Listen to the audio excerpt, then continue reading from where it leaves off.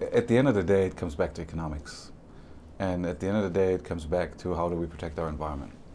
So these technologies can make environment protection happen in a cost-effective way.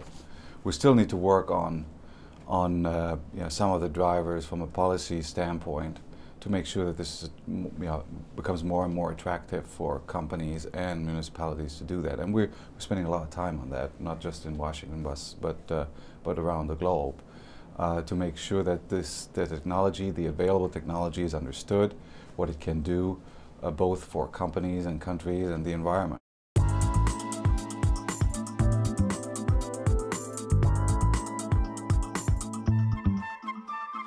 At least here in the Northeast, where we are right now, the water supply demand, there's enough water here. I think the water scarcity issue comes more into play in the Middle East, but also in the southwest of the United States and some other parts of the world.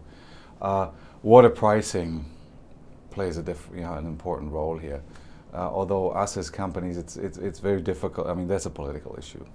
And what we focus on is making sure that everybody understands the available technology, what can be done, the economics that are there, and then promote that technology to be implemented in a wide variety, not just municipal, but especially also from an industrial standpoint, be it in steel mills and refineries and other industrial setups, because the amount of water that is being used in those facilities and those industrial settings is enormous, and that's what people many times do not see.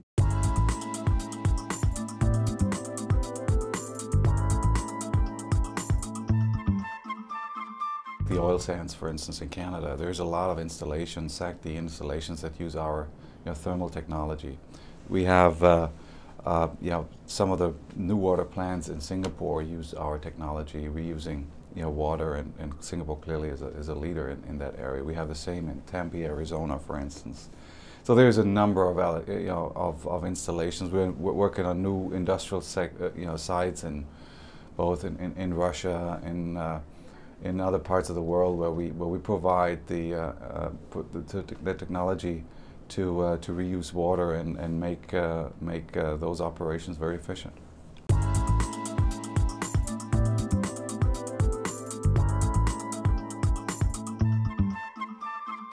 We have a great set of technologies today, but we continue to invest, and actually we're tripling our NPI, our new technology investment, to drive new technologies in this space, because we want to be differentiated and be seen as the leader in this space, being able to tackle those tough challenges.